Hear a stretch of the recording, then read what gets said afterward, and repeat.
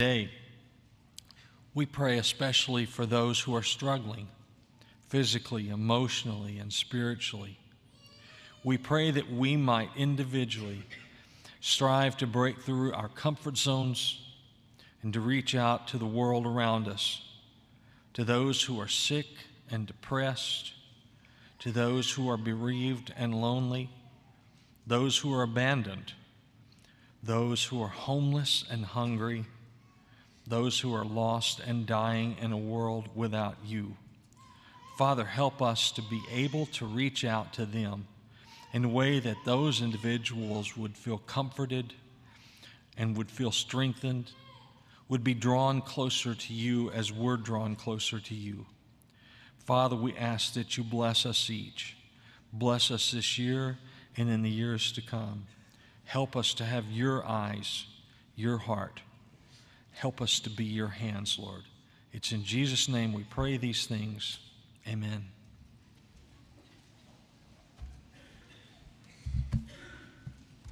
In this text that we're about to read, James is encouraging a group of Christians that have been scattered and dispersed to know something that they're likely already experiencing, that they are likely going through trials. However, he lets them know that faithfulness in their trials can produce something that nothing else can.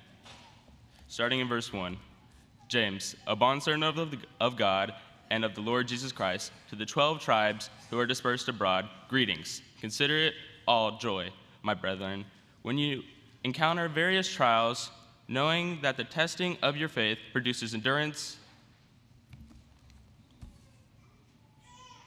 and let your endurance have its perfect results, so that you may be perfect and complete, lacking nothing.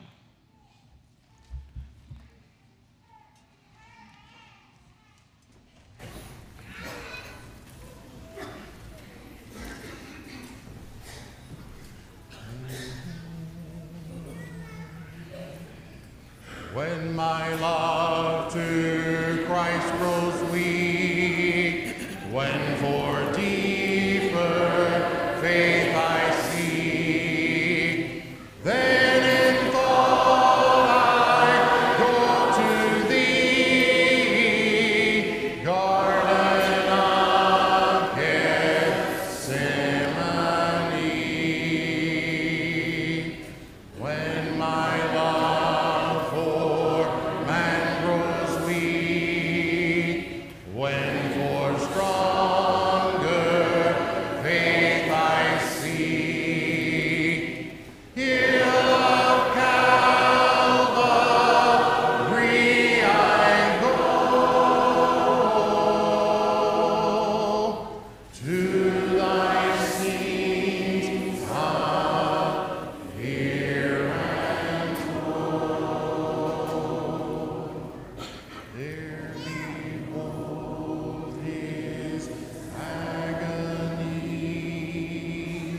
suffered on the bitter tree. See his anguish, see his faith, love triumphant, still in death. Then to life I turn again, learning all the worth of pain, learning all the might that lies in a full self-sacrifice.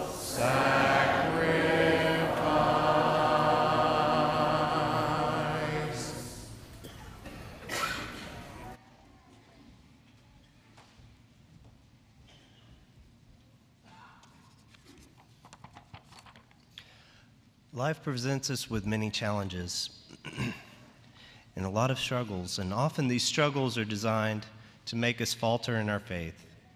Job was presented with a series of struggles designed to target his faith. He lost his children, his possessions, and his health. In Job 2, verse 9, his wife tells him to curse God and die, but Job refused. Similarly, Paul was afflicted with a thorn in the flesh, as we read in 2 Corinthians 12, 7 through 10. Paul asked for this to depart from him, but God said, "My grace is sufficient for you, for my strength is made perfect in weakness." Verse 10 says, "Therefore I take pleasure in my infirmities, in reproaches, in needs, in persecutions, in distresses, for Christ's sake. For when I am weak, then I am strong." Christ set the ultimate example of persevering trials. He was tempted by Satan in the wilderness. He devoted his life to ministry and service to others, even to the point of sleep deprivation. He endured ridicule and unfavorable opinions from the Pharisees. He was betrayed by one of his closest friends, and he was beaten and hung on a cross willingly so that we may be forgiven. We sang a moment ago, learning all the might that lies in a full self-sacrifice. To many, Christ may have appeared weak on the cross, but all I can think of is the verse we read a moment ago that says, "For when I am weak, then I am strong." Our faith is strengthened through adversity, but it is a painful process. Let us not forget that our endurance through hard times builds faith and brings us closer to God. As we read a moment ago in James chapter 1, it says, "My brethren, count it all joy when you fall into various trials, knowing that the testing of your faith produces patience. But let patience have its perfect work, that you may be perfect and complete, lacking nothing." As we remember the sacrifice that Christ made, let us also remember the perfect example that he set.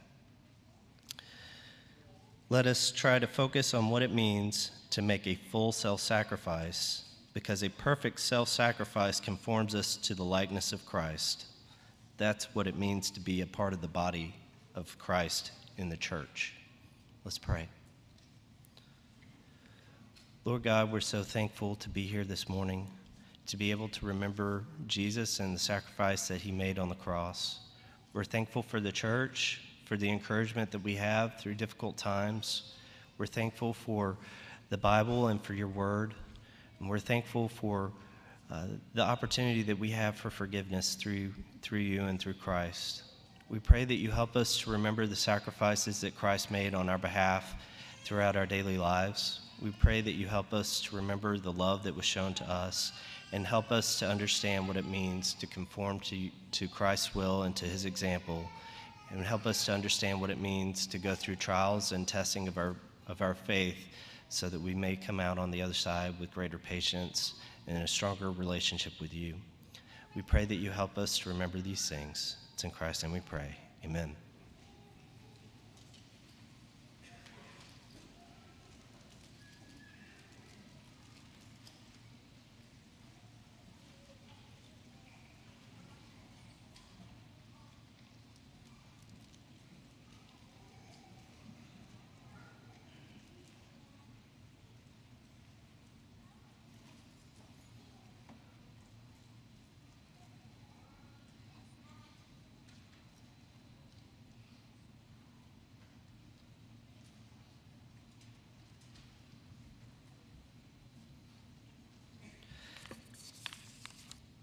The cup that we're about to drink represents the blood of Christ that was spilled to wash away our sins.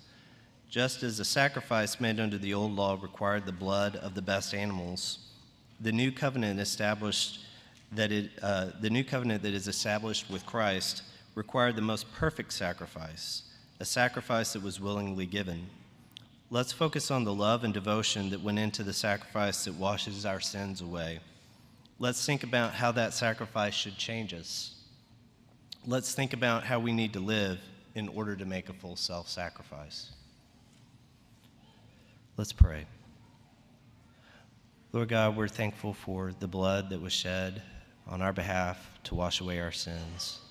And while we are so very sorry that our sins required such a sacrifice, we are so thankful that Christ so willingly died on the cross on our behalf to offer that. Lord, we pray that you help us to remember this love that was shown to us so that we may show that same love to others that we come into contact with throughout our daily lives. Help us to remember that sacrifice so that our faith may be strengthened, so that we may persevere through trials and tribulations, and so that we may grow closer to you. We love you, and we're very thankful for Christ. We're thankful for you, and we're thankful for the new covenant that was established that gives us salvation. It's in Christ's name we pray. Amen.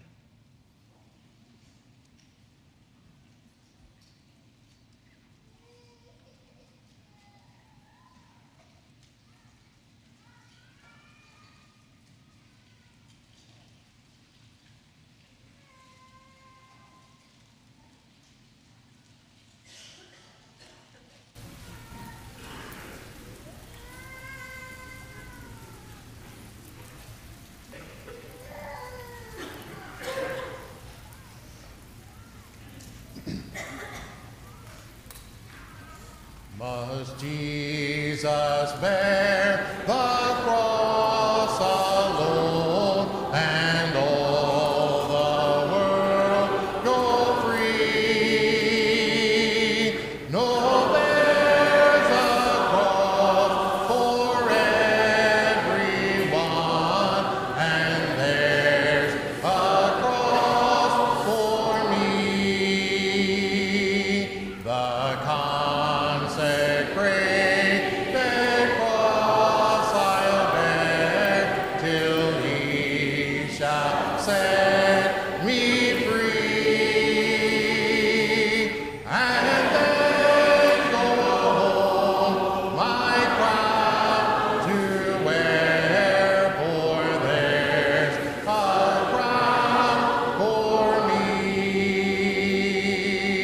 Oh, precious cross, oh, glorious crown, oh, resurrection day. Ye angels from the stars come down, and bear my soul away.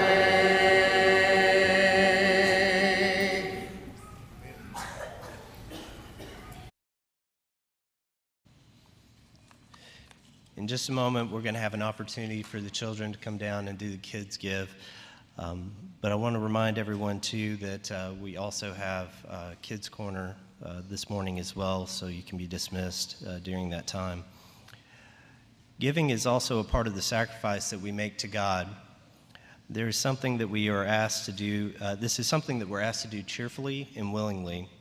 As we give our blessings from God, let's remember what is collected here is not our own. It's merely something that we borrowed from God for a short period of time while we're here on earth. Let's remember that we're richly blessed and that we have much to give. Let's pray. Lord God, we're so thankful for the many blessings you've given us. We pray that you take the money that is collected here this morning and use it to your glory. We pray that you help this money to go towards taking care of those who are in need, those who are sick, those who are hungry, those who are without clothing, without shelter. We pray that you help this money to be used to help further your kingdom, to spread the gospel to all corners of the earth. We pray that you help it to be used in this community and throughout the entirety of the world. We pray that you help those who are in charge to make good use of the money that is collected here today. And we pray that you be with the members of this congregation, that they may have a joyful heart, a cheerful heart, a willing heart when it comes time to giving. We ask that you help us all to remember to be generous and loving in the way that we sacrifice of what you've given us. It's in Christ's name we pray. Amen. Thank you, Lord, for loving me, and thank you, Lord, for blessing me. Thank you, Lord, for making me whole and saving my soul. I want to thank you, Lord, for loving me. Thank you, Lord, for saving my soul. Let us all with one accord sing praises to Christ the Lord. Let us all unite us all to praise him all.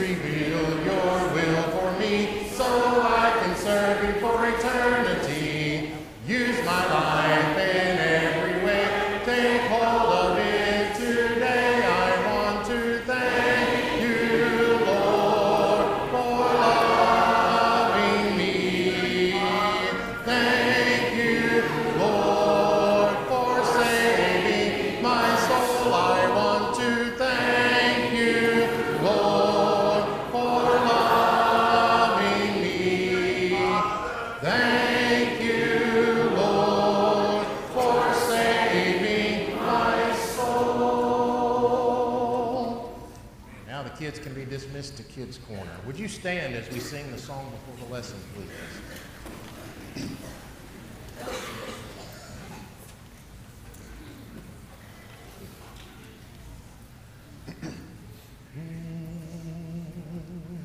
I could just sit and wait for all your goodness, hope to feel your presence.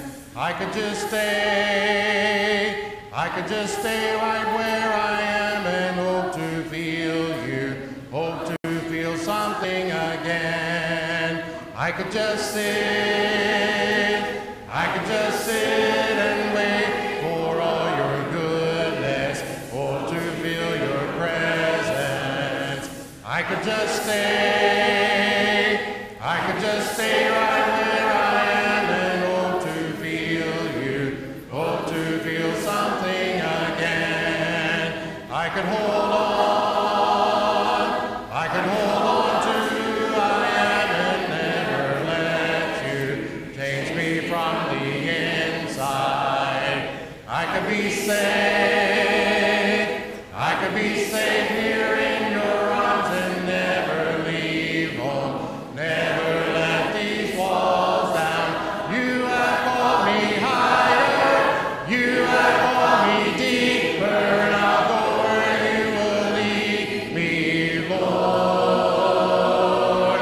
You have called me higher, you have called me deeper, and I'll go where you will lead me, Lord. You lead me, Lord. I could hold on to who I am and never let you change me from the inside. I could be safe here in your arms and never leave home, never let these walls down. You have called me higher, you have called me deeper, and I'll go where you will lead me, Lord. You have called me higher, you have called me deeper, and I'll go where you will lead me, Lord. You lead me, Lord. I will be yours, Lord. I will be yours for all my life, so let your mercy light the path before me. I will be yours, Lord. I will be yours for all my life, so let your mercy light the path before me. You have called me higher, you have called me deeper, and I'll go where you will lead me, Lord. You have called me higher, you have called me deeper, and I'll go where you will lead me, Lord. You have called me higher, you have called me deeper, and I'll go where you will lead me, Lord. You lead me, Lord. Be seated, please.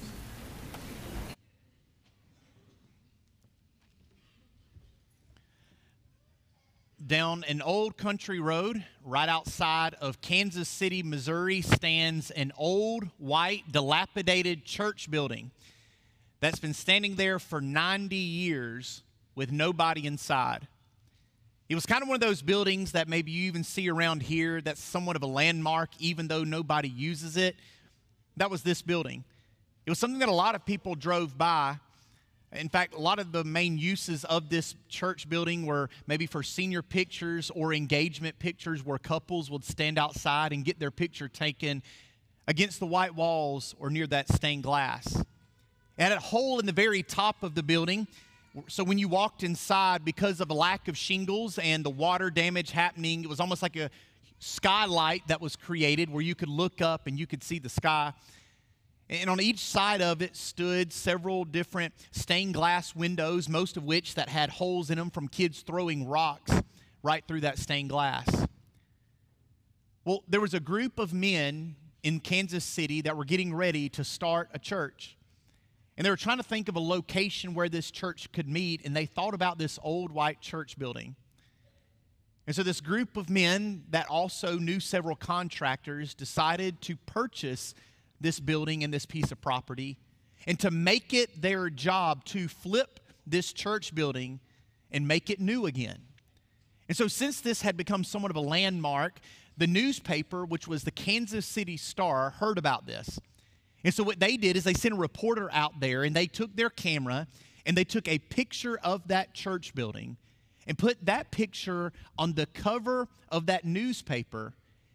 But it's the title that I wanted to bring your attention to that to me told a huge message that relates to what we're going to talk about in the next few weeks when it comes to James. The title right above that picture of the church building said this: a job with a higher calling. You may not realize it, or you may, that God has called us as His people to a higher calling. And part of the reason why God has given us a higher calling is He has a better life in store for every single person, but not just us, but those that you and I interact with. And see, part of the reason why I know that our world is craving it and they're looking for it is in the fact that a lot of you have heard the same thing I have growing up, that if there's one complaint about Christians, usually this is the thing you hear, is that they're hypocrites. And I want to speak to that for just a second and say, by the way, never ever let some disobedient Christian ever keep you from heaven. But at the same time, it still speaks to the fact that those around us are looking to us, and they have a higher view of us, whether we want that or whether we don't. But I hope that you do, because one of the things that we're going to see today is that God, when He gave us His Spirit, when we put on Christ, He has empowered us to that higher life. Because He knows it's better for us, but He also knows it's better for those around us. Kind of an example of people around us looking at us from a higher perspective. When we were in South Alabama, one of the things that we did very often, which we still do up here, and that's eat Mexican food. In fact, if you see an Itson at a restaurant, 95% of the time, it's Mexican. You can see us there, or you can smell it on me after I've gone there. And so we love to go to different Mexican restaurants. And the one we went to down in South Alabama had this deal that a lot of restaurants do on Sundays. And that deal is this, that if you bring your church bulletin, you will get a 10% discount. And so every single Sunday, we brought our church bulletin to get that 10% discount. And I'll never forget one Sunday while the waiter was bringing the checks to the table that was right beside us, we overheard this conversation. The waiter brought the check, and then the lady put out her bulletin, to which the waiter said, "Ma'am, I'm sorry to tell you this, but we no longer do the 10% discount anymore." And instead of saying, "Hey, it's okay, it's no problem, thank you for doing this for years, it's blessed and helped me and my family," with a church bulletin in hand, she begins to chew this waiter out. And not only does she chew him out, she's trying to force him to take the bulletin, to which he's like, I can't do it. I'm just doing what my boss said. And so I was hearing all of this, and a lot of things were going through my mind. One of those was, I'm pretty sure I know everybody at Robertsdale Church of Christ, but I'm just wanting to make sure of the name of the church that's on, that bulletin. But I have to tell you, even that mindset was wrong. Because even though it did not say Robertsdale Church of Christ, it still had Christ's name on it. And Jesus was written all over that bulletin. God has called every single one of us to a higher way of living because He knows it's better for us, but it's also because He knows everybody else needs it. I remember in the 80s, one of the things that seemed to change a lot, at least with every stereo, every tape deck, every CD player that I got, is that every Christmas I would get a new one. It would have like a different description of the new type of high definition sound. Y'all might remember that. They called it high fidelity. And the idea behind high fidelity is like if you were to listen to this stereo, it made you feel like you were in the room when they recorded it. It's what a lot of people call dynamic realism. It made you feel like you were sitting there listening to the original song. To me, that's what James is getting at, but even something that Paul mentioned is that the moment that you have given your life to Christ, it's no longer you that's calling the shots. It's no longer you that's in the central operating center, but it's Christ calling the shots. And where he says go, you go. And where he leads, that's where you follow. That's what he's getting at in Galatians 2:20 when he says, no longer Christ that's living in me. I mean, me living through me. It's Christ living through me, and that's the life that I'm living, right? Based on him calling the shots, based on what he is doing and how he's working. And so that high-def sound, that's what he's called us to for this life here that James mentions, is this high-def life is to look and to sound exactly like Christ looked and Christ sounds. But you and I know that you can listen to the best song in the entire world, but if it's played on busted-out speakers, it doesn't sound good, right? It doesn't matter how great a song actually is if that song is not played well. You and I possess the greatest truths given from the greatest that has ever been or ever will. And he has given us everything we need to live. And those teachings are good. Those teachings are powerful. But they are meant to be lived out. That's the context of the whole premise of the book of James. That James is calling them and he's calling us to a higher standard and a way of living. And so what we're going to do over the next few weeks is go very slowly through the book of James. The book of James covers a lot of different topics. It's kind of like several Twitter entries of just like quick thoughts or proverbs about different topics. And so we're going to cover those the next 12 to 14 weeks. And the reason why we picked the book of James is Brandon and I were knowing that this time of year our thoughts and minds are on different goals, resolutions that we have with ourselves. And James is oftentimes called the book of practical Christianity. But the other reason why we decided to go with this title is, as we sung in the song just a minute ago, a lot of times we just sit and wait. We sit and wait for God's promises. We sit and wait for something good to happen. When the goodness is for the taking, he's given us the promises. He just wants us to step into them. He has called us to a higher life. And I think especially today in a world that we can even fall into where mediocrity becomes the standard, and we start judging ourselves by ourselves or judging ourselves on what other people are doing, not on the standard in which Christ has given us. And we wonder at times why we're not making the impact. It's because we were made for more. That's what James invites us to in this study. And so what I want us to do is start in James 1 and look at verse 1, because if we understand who the author is, but also who it's written to, it'll make a lot more sense about what he's going to say next. It says this: James, he was a servant of God and of the Lord Jesus Christ, to the 12 tribes in the dispersion, greetings. Well, who is this James?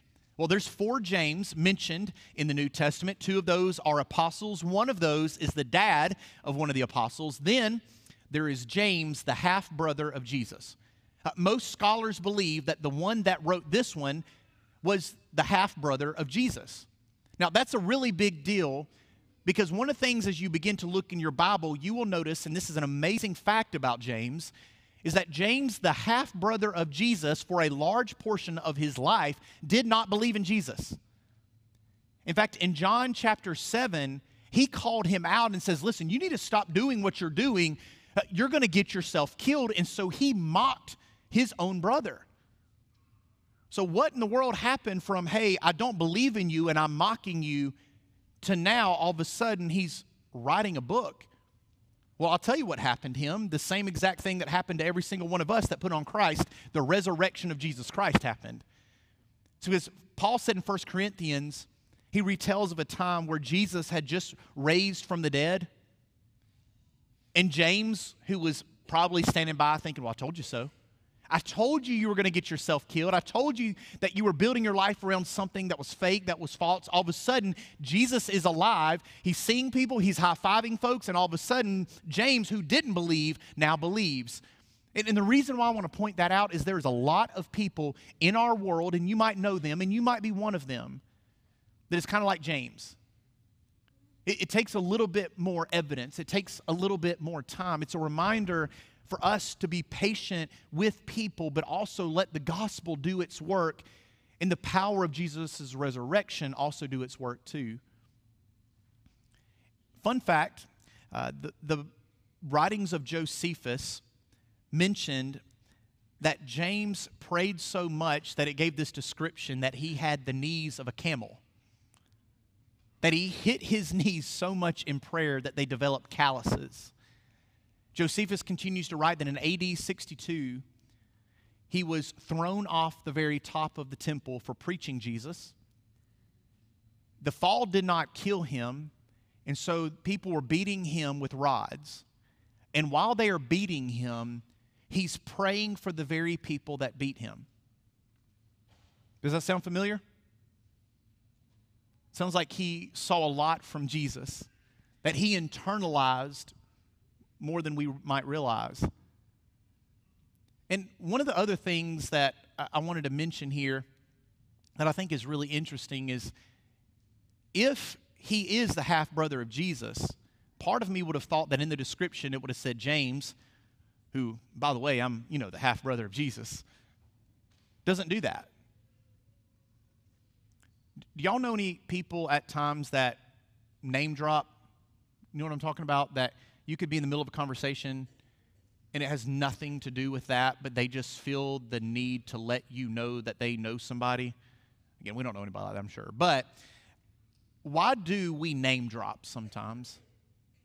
I think sometimes we name drop because it's pointing to the fact that maybe there's a little bit of insecurity within us that needs to point to something else for validity, to point to something else to show that we are of value and important.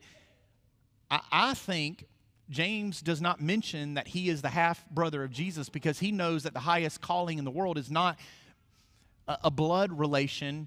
It's not being the half-brother of Jesus, but it's more important that he sees Jesus as his Lord to which he is a servant. And the same thing for us, that when it comes to the title that we have, it's understanding he is Lord. He's Yahweh. He calls the shots. But also, if he is that, the only logical then next step in conclusion is that you and I are his servants. That's how James saw himself. And it goes on to say that this was written to 12 tribes. And usually in the Old Testament, when it mentions that it was written to the 12 tribes, that was a term to describe tribal allotments. Back in the Old Testament, whenever God's people were scattered and divided out, they were each given a piece of property. And usually they were given one of 12 spots. In this case, they're not referring to literal spots or one of the 12 tribes. It's more of a figurative way to describe dispersion. And what I mean by that, the reason why this group of people are dispersed is because Acts chapter 8, verses 1 through 4, which describes the persecution that Saul, who eventually became Paul, led and scattered the people all over the place. Now, because of the persecution, they, their mom, their dad, their brother, their sister, their cousins, their aunts, they're living in scattered places all over the place. In the community that they once experienced, now they're spread all over the place. So here's what we have. We have a guy who did not believe in Jesus is now writing about him and becoming a pillar in the church to a group of people that are suffering in a big-time way because they're living in places that they haven't lived before, experiencing hurt and heartache like they never have experienced it before. And so the main thing he's trying to let them understand is, listen, I know you believe in the teachings of Jesus. But the things that you believe should always impact the way that it is that you and I behave. In fact, in James 2, as we're going to get to in a few weeks, one of the things that he deals with is this topic that we like to talk about a lot, which is faith and works. And sometimes what we'll say is, well, there's faith plus there's works. Well, the reality is that's not how it works. If there is genuine faith, there is going to be works on the outside. that if there's a genuine faith on the inside, there are going to be works that are produced on the outside.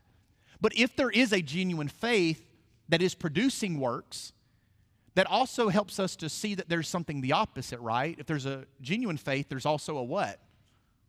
Maybe a false faith. Well, what does that look like? Well, it's kind of hard to describe, and these aren't perfect ways to describe it or what it could be, but we do need to identify it a little bit. It could be what many might call an inherited faith. And when I say inherited faith, I'm not saying that the faith that you inherited was wrong, but it's how you inherited it and what you took from it. It's kind of like you could have a grandparent that gives you $1 million, but you blow that money the moment you get it. You inherited it, but you didn't really do anything with it. Why? Because that it never became your own. It wasn't real to you. The same thing with our faith. That the faith of your mom, your dad, your grandparents, it might be real, it might be true, it might be genuine, but you have to make it your own. That's why last week we talked about the danger of growing old but not growing up. And that what can happen with every single one of us, not just young people alone, is you can fall in love with the teachings more than you fall in love with the teacher. That what you believe is true, but it has to be a part of who you are. The second one is this, that maybe a false faith could be described as like a shallow faith. It's kind of like when Jesus describes the sower throwing out seeds. And some of those seeds, they fell on soil that was surrounded by all these sorts of things that really never allowed it to grow deep, but also it never really went beneath the surface. And because of that, once things started to grow, it just got choked out. That's the reality for a lot of us, is that our faith is very shallow. And like we talked about last week, because God has called us to be planted in His house, that's how we flourished. We don't establish those roots. And because of the faith maybe being very shallow, it's easy to be swept away. But then there's this one. Maybe we have what is called like a conditional or a circumstantial faith. This is, things are going great. Praise God. Hallelujah. God is good all the time. But then things go difficult. Where is God? God's gone AWOL. Does He love me? Does He care about me? Does He even exist? You see what's happening is our faith is attached to our circumstance, not to the person of Christ. And we talked about this a little bit in our study on the book of Hebrews. And I put these two slides up, and I want to remind you of those, is that difficult circumstances are going to do one of two things for us. They're going to either lead us to a deeper faith, or they're going to push us away further. They're going to solidify it, or they're going to break it. And the reason why it's important for us to identify whether or not we have this circumstantial faith is it's hard for us to see life as it should, because we do have a life view, a world view based on experiences and what only we can see in our three-dimensional time and space. And so what I mentioned a few months ago was that the reason why circumstantial faith is fragile is, number one, life is inconsistent, is it not? The moment you think you've got it all figured out and everything nailed down, you see things unraveling. The second thing is this, that we're really bad at interpreting events. Sometimes we'll say, this is the best thing in the entire world. This is exactly the job that I need, and then we get that job or we do that thing and it turns out it wasn't the best thing. And then sometimes we are in a job that we're like, why am I in this? I shouldn't be doing this. I wish I wasn't here. Turns out later we realize, whoa, actually this was the very place that I needed to be. It's hard for us to interpret events as we should, but also our time frame is not really that long. Especially like during this time of year with different resolutions, the heart behind the resolution is oftentimes change, growth. I want to be a better mom, want to be a better dad, want to be a better person. And so we're like, all right, I'm going to pray every day. So you wake up on Monday and you pray, and then you get to Wednesday, you're like, well, everything didn't change. That our time frame isn't that long enough. We need to stick with stuff a little bit longer. And so what James is going to talk about is to speak to their faith that this group of people have during the middle of a trial. And when I thought about this text, especially the audience that it was written to, I thought about this book that we have. It's called We're Going on a Bear Hunt. And it's a family that's going on a bear hunt, and they're walking through very tall grass. They're walking through trees. They're going through muddy areas. They walk through caves. And there's a line in the book that says this: as they get to a part that is an obvious obstacle, they say, well, we can't go under it. we can't go over it. Oh no, we have to go what? Through it. And that's what James is getting at here. The reality is that when we are presented with different trials in life, the perspective towards that trial helps us to understand there's some ones that you can't get around. You can't go under it. You can't go over it. You have to go through it. He teaches us how to go through it with the perspective of understanding that bad things are going to happen to every single person, but when those bad things happen, to never ever doubt that our God is good. So here's one of the things that trials will do. They'll prove your faith. It says this in verse 2, count it all joy. Count it all joy, my brothers, when you meet trials of various kinds. Notice in the text, he doesn't say, count it all joy, my brothers, if you fall into trials. He says what? When. It's not a matter of if you're going to go through a trial, it's a matter of when. My preacher, Randy Medlin, growing up, used to always say that somebody's either going through a trial, they're leaving a trial, or they're about to go into a trial. And the reason why I mention that, it's important to have in our minds that difficult times are going to happen. It's not a matter of if, but when. And when we are prepared, it helps us to deal with it better. Because think about for you, if you're like me, what were the worst tests growing up? Pop quizzes. I couldn't stand those. I was like, if you would have let me know, I would have been prepared. I would have listened. If I would have known that there was going to be a test, I would be prepared. It's kind of like in the same way why I think most middle-aged men, most of the back injuries that they have is because their kids randomly jump on their backs without telling them. If I would have been prepared, I would embrace myself, or is it maybe that's just me? But anyway, like some of things in life, if you just knew it was coming, you would prepare, you would brace yourself. Trials are coming. It's not a matter of if, it's when. And so because of that, we don't need to just have contingency plans in life. Well, if things go wrong, we could maybe do this. No, when things go wrong.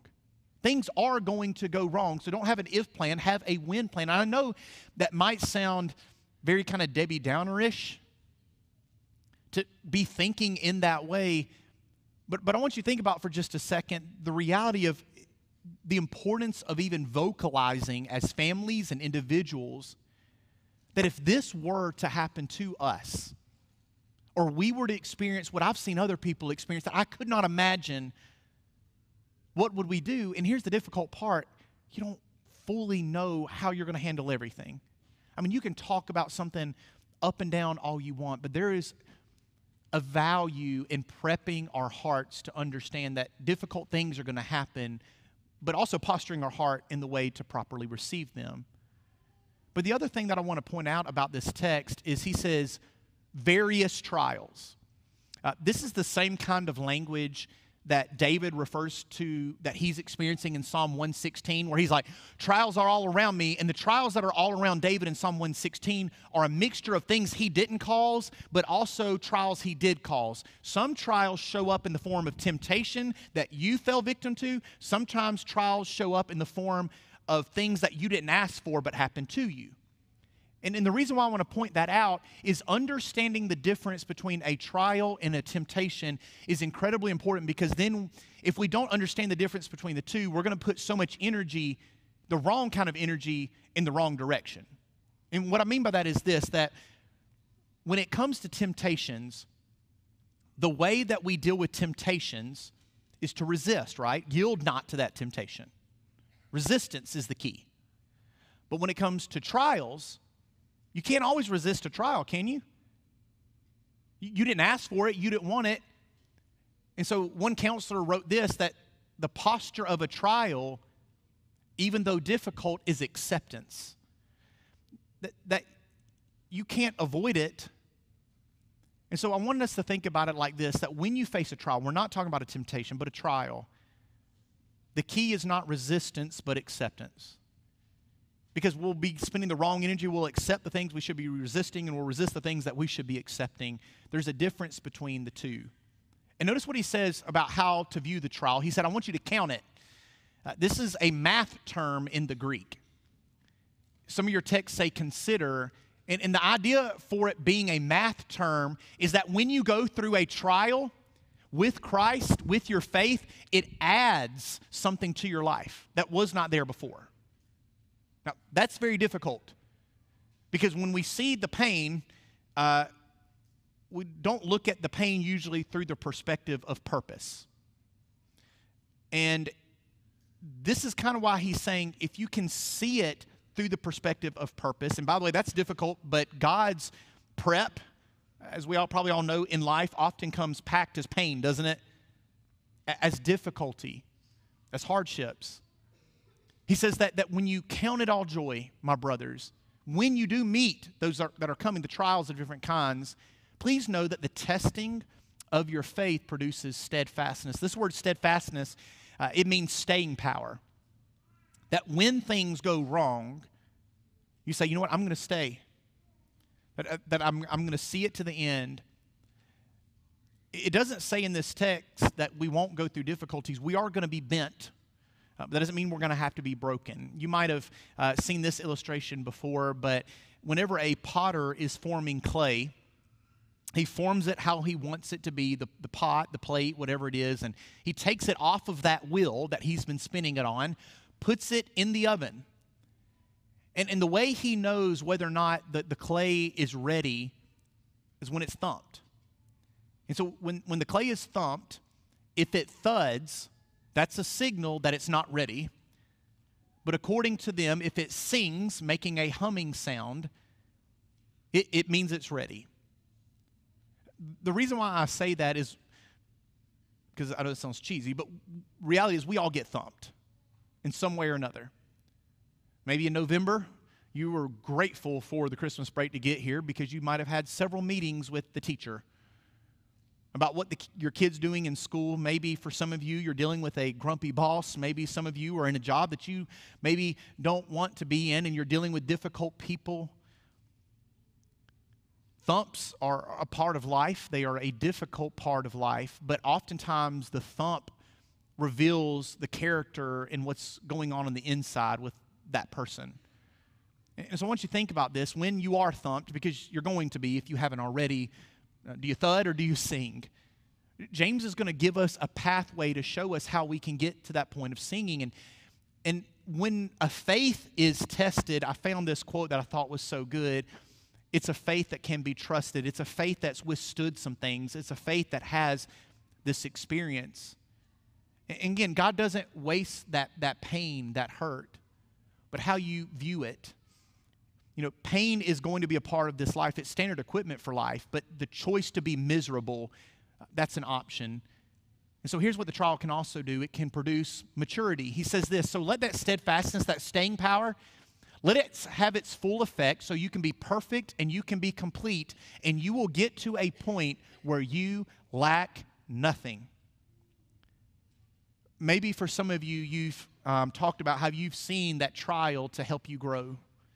As Brandon mentioned this morning and Danny prayed about this morning too, Greg Clark passed away. And just, you know, a picture of God in the middle of a difficulty has been seen throughout that family in the incredible faith of Ashley and the kids. But also something amazing to me happened last night. Brandon and I were at their house, and we were getting things ready for the service for tomorrow. And she wrote down on a piece of paper facts about Greg, interesting things about Greg, and she wrote down his 2 favorite Bible verses. Would you know it that one of his 2 favorite Bible verses was James 1, 2 through 4? And if you know of anybody that's gone through a trial, it's that man. But something that his wife shared with us is that somebody had asked him, if you could go back, would you undo this? He's like, oh, no, definitely not. I've grown so much. That kind of perspective, we don't ask for it. We don't want it. But it takes a certain kind of maturity to see it in that way. I think about something that Paul Tripp said. He says, God will take you where you wouldn't go to produce in you what you couldn't accomplish. When you think about growth, we love the, like I do, the eventual picture of what growth looks like. I want to get there now. But God is oftentimes interested in the process of the growth even more than he is sometimes the eventual ending. Why I say that is because it produces this maturity in us. And so the value of maturity is greater than the value of the absence of the trial. Of course, no one wants the trial, but at the same time, that trial produced something in us that was not there before. The next thing is this: trials break my pride. You probably have your own example. We could probably go around the room and share tons of examples of people when you've seen this happen in your life. And the one I'm about to give you is not on par with a lot of trials you've gone through. And I'm not trying to make it out to be. It's a very small trial. But it's one of the many ones where I've seen that has broken my pride. Going into my senior year, I was looking forward to basketball more than any other thing. I had goals for myself of what I wanted to accomplish, what I wanted that to look like. And the very first game my senior year, and by the way, I was telling the crowd earlier, kind of interesting how things come full circle. There's somebody that knows Brian Privet who's coaching over at MA. He helped me that whole summer. We paid money to help him teach me shoot. And so a lot was invested into basketball. I was focused on basketball. Very first game, ball goes out of bounds. I put my hand against the wall to stop myself, and this ball pops right out of my hand. I missed the entire senior year except for the tournament. At the tournament, couldn't bend my hand back the whole way to shoot, couldn't even receive the basketball. Very frustrating. The reason why I give you that illustration, that whole summer and that whole year, my world revolved around me, my goals, my ambitions, and not that they were bad, but the focus was on me. That trial broke my pride. To some of you, you'll experience it in different ways, and some of the ones that you've experienced don't even come close to anything I'll ever have to go through or experience. But here's the neat thing about the pathway forward is that James gives us this. And I don't want to get too much in this because Jason and Brandon are going to cover this in their lessons in the weeks to come. But in James chapter 5, he says, well, I want to tell you this. Speaking of trial, if any of you are lacking wisdom on that, pray. We don't oftentimes make this connection, but please see that it is. There is a direct connection between prayerlessness and pride. You might think, well, no, the reason why I'm not praying is I'm busy. Have you seen my schedule? We've got this going on, this going on, this going on, and this going on. It's really busyness is really why I'm not praying. No, that's not really the reason why you're not praying. It's pride, because if we really understood how desperate we are for God and how much we need His wisdom and how much we need His hand, we would see that the key to overcoming pride is prayer. That constant posture of, God, I need you in this, and I need you in this, and I need you in that. Seeing that connection, I think, will help us understand the value of that pride in being able to break it. The next thing is this: trials, they also help us to equip us to comfort other people. This says this in 2 Corinthians 1:4. God comforts us all in our affliction, so that we may be able to comfort those who are in the middle of an affliction. Jesus said in Luke 22 to Simon Peter, he says, Simon,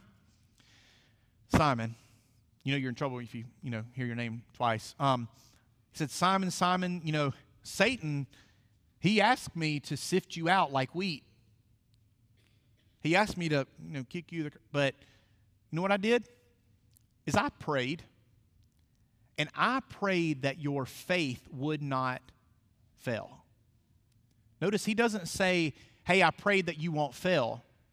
He just says, I pray that your faith won't fail. That we're going to fail, but that doesn't mean our faith has to. He said, the reason why I've prayed for you not to fail is so that you can go out, and here's what he says, strengthen your brothers. That test, that trial that he went through was not something that God wanted to waste, but to use to help him in the future become a pillar in the church.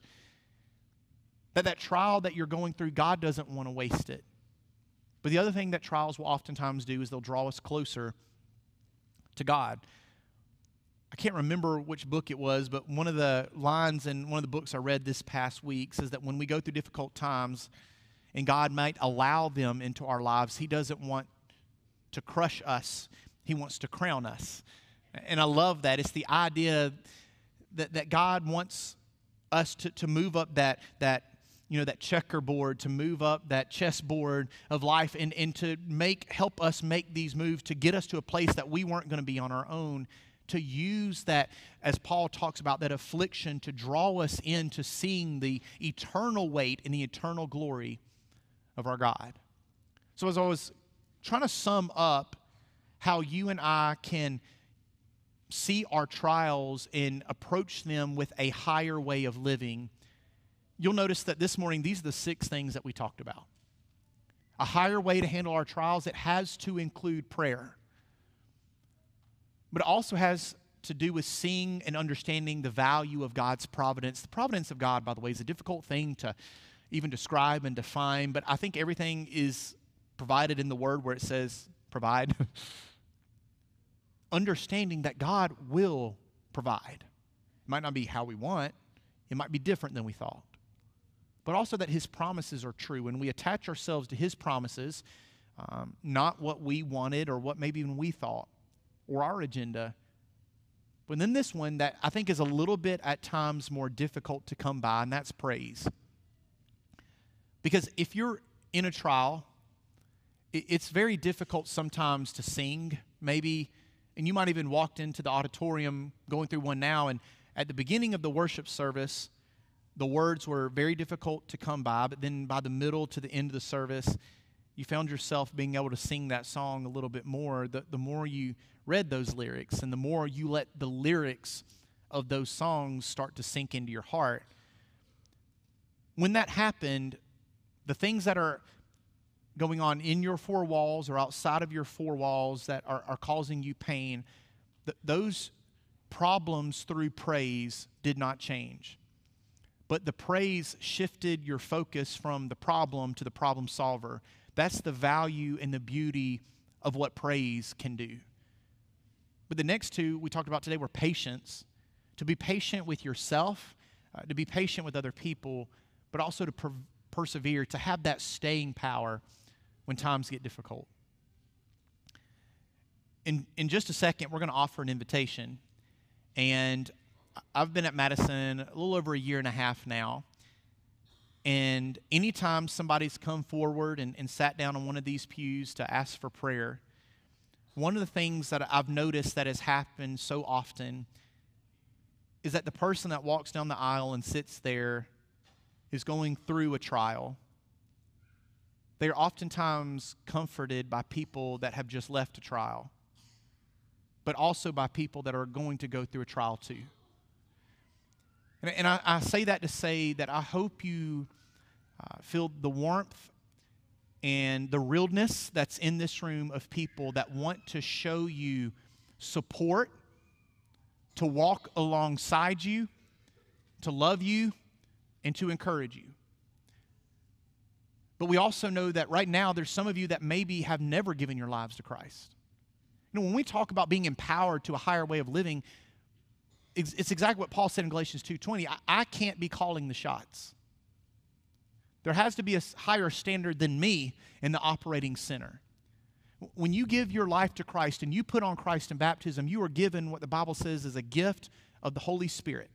It is Christ living in you. And so now you no longer live your life according to your own standards, but you're empowered to live your life the standard that God has given you. And so when I think about that, and I think about the trials that we talked about today, some of the trials that we go through, God does deliver us from. Some He may not. But the good news is that even though He doesn't deliver us from a trial, the better news is that He does save us from our sins. And not just some of them. He saves us from all of them. And so if you want to put on Christ today, or if you maybe want to get the encouragement from the family here, you can walk down front, or we're also going to have shepherds at every single one of the exits that want to pray with you or for you. If you don't feel like you want to walk in front of other people, whatever it is that we want, that you're dealing with, we want to support you, love you, whether you're going into a trial, you just left one, and we want to praise God with you, or you see that you're about to. We want to support you and encourage you while we stand and sing the song together.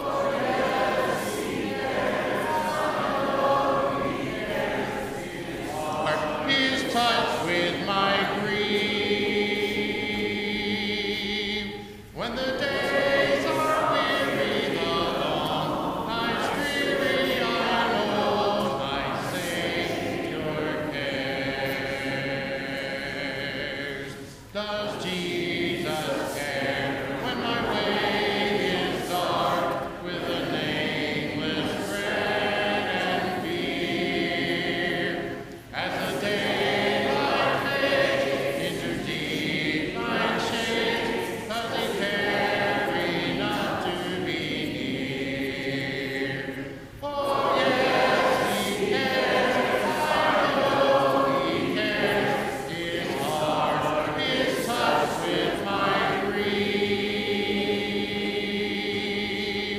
When the days are weary, the long nights weary, I know my Savior cares. Be seated, please.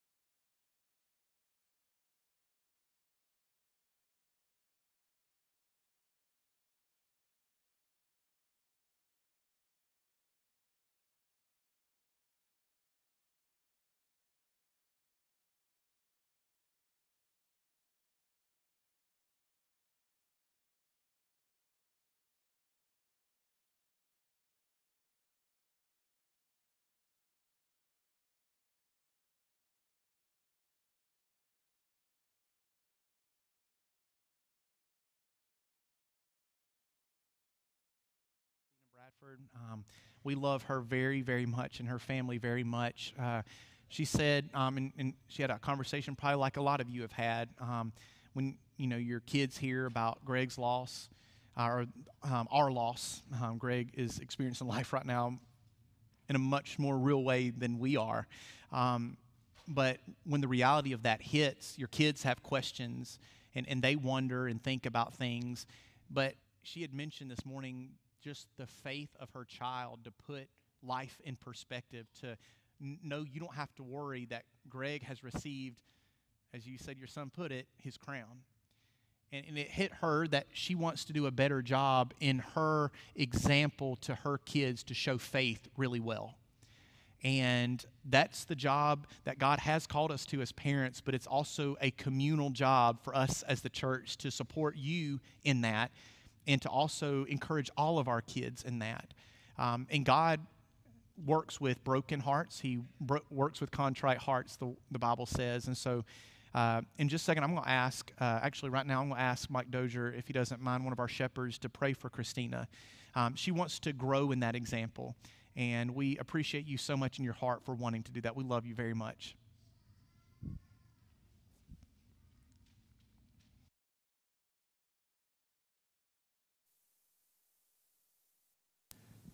Our Father, we come before you this morning on behalf of Christina. Father, we pray for her this morning, for her willingness to come set a wonderful example to all of us. We are so much in thought of the Clark family this morning, Father, and how that has affected all of us. But to see the faith of this family as they've gone through this trial.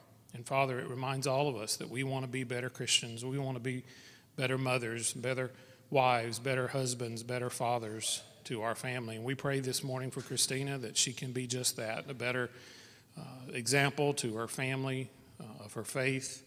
Father, we can all say that we need more faith. And help us, Father, as we are either in the trial, leaving the trial, or ready for the next trial, that we will strengthen our faith. We will look to you. We will reach out for your encouragement and your strength, that we can get through those trials and that we can indeed count it all joy. Father, we thank you for this congregation. We thank you for the family that meets here at Madison. We again thank you for Christina and the Bradford family and what they mean to this congregation. In Christ's name we pray. Amen. Zaid Warmack has come forward, and he wants to put on Christ in baptism. Zaid is the grandson of Miss Pam Hollis, and Travis, his dad, and the family too are down here with him to celebrate this. We talked about this is the greatest decision he will ever make in his life, and we are so proud of you, Zaid, in this decision. This is just the beginning of your journey in your faith walk, and we want to walk alongside you and be with you as you grow in your faith. And so his dad, Travis, is going to take his confession, and then we're going to go back here and prep for his baptism.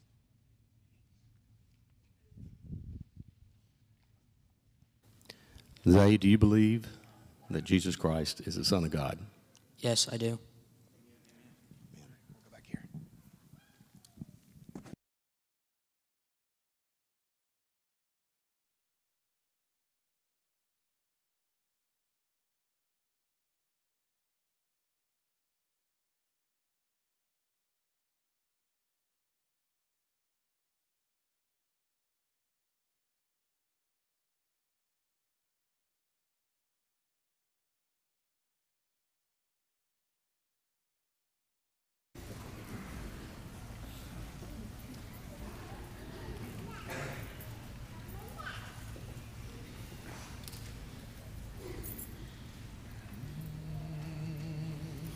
I am mine no more.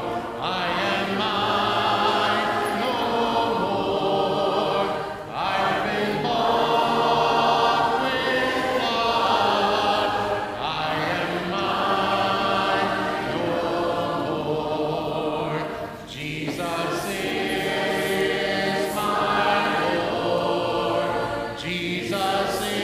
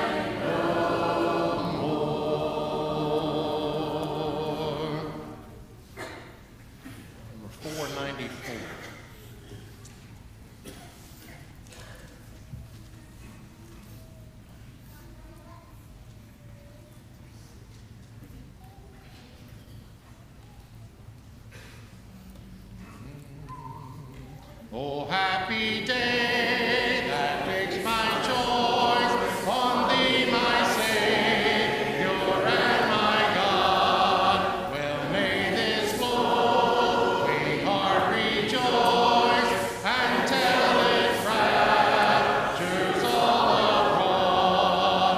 Happy day, when Jesus washed my sins away. He taught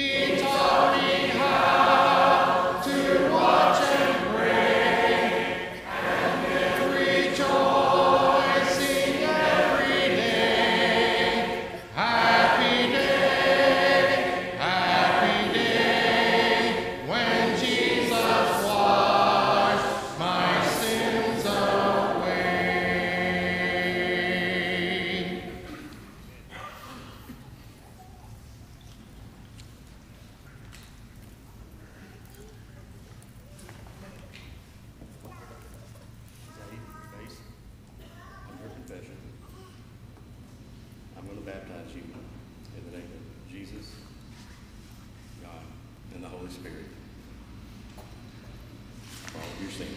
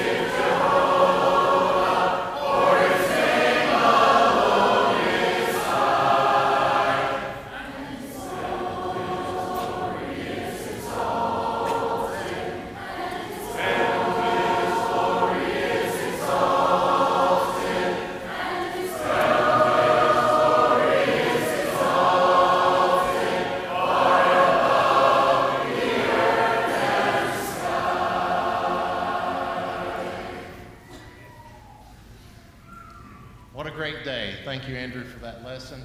For those who have kids in Kids Corner, you can exit now and go pick those kids up. Let's all stand together as we sing the closing song. We'll sing, I'm Not Ashamed to Own My Lord, after which we'll be led in closing prayer.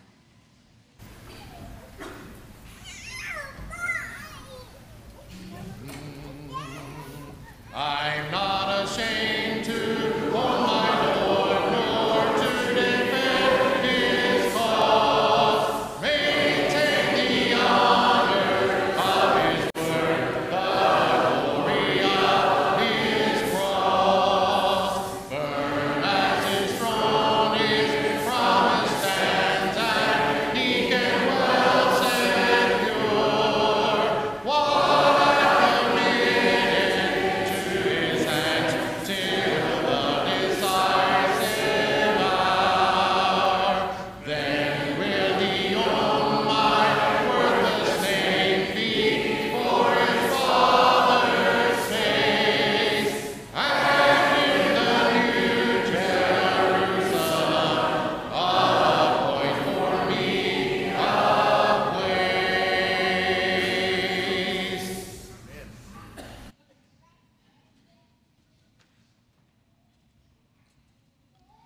Let's pray. Our Father, it's been good to be here this morning, to be able to enjoy coming together and worshiping you. And Lord, we rejoice this morning with Zaid and his decision to put you on Christ. And we just ask you to help his faith to grow and help us to be an encouragement to him. Father, we thank you for all the blessings that you give us, and we ask that you just continue to bless us in this coming year. Pray that we'll keep you at the center of our life. Pray that you give us the strength to face the trials that we face. And pray that you'll give us a faith that will not fail. Thank you for the eternal life that we have through Christ. Thank you for his willingness to die to make that possible. And we offer up this prayer in his name. Amen.